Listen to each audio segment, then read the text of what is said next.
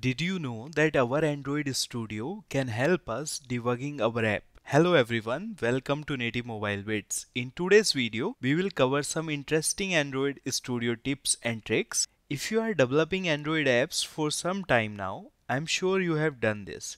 You make some changes in your code base, then you run your code, your app is launched on the emulator or your phone.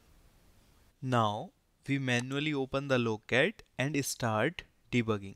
Sometimes there can be a lot of logs or some previous logs, so we clear these logs manually and then we run our application again to check the fresh logs in our logcat.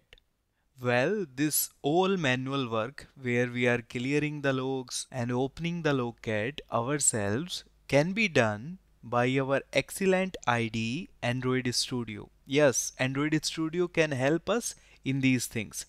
How we can do that? We can easily set up this in our project configuration. Let me show you. So we need to click on this edit configuration and then we need to come inside this second option for mix configurations and we need to enable these two options.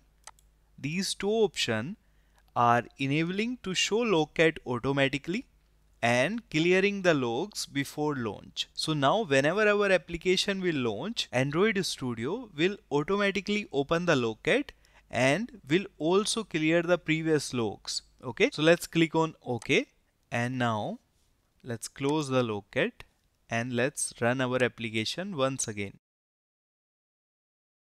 So we can see that Android Studio automatically opened the logcat for us and it also cleared the previous logs. Let's clear these logcat ones and let's launch our application once again.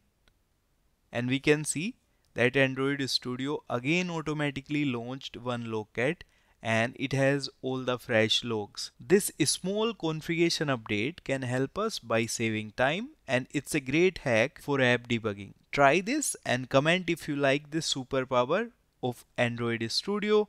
And that's it for today's video. If you enjoyed this, please like the video, comment your favorite part, share with your friends and subscribe to the channel. I will see you very soon in the next video.